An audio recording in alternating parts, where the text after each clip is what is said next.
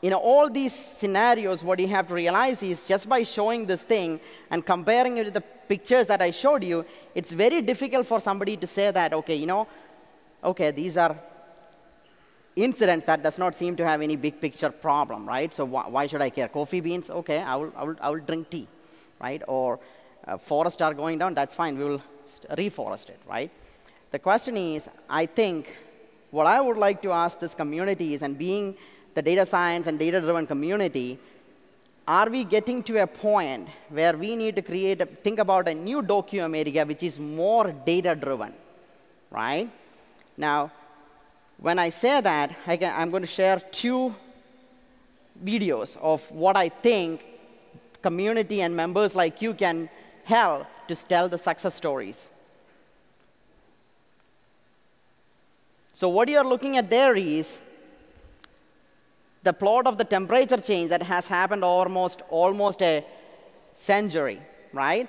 And the power of this visualization is just by looking at that visualization, most of us will agree on the fact that the temperature of the globe has gone up on the average in the last 100 years, and it has almost gone up to 1.5 degrees, right? Same thing, NASA has the information, NOAA has the information, but the person who did the visualization took the data and presented in a way that is easy for anybody to understand.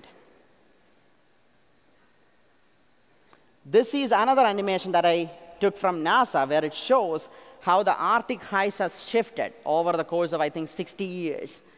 And you can see that just by watching the video, when it gets to 2012, it has shrunk, right?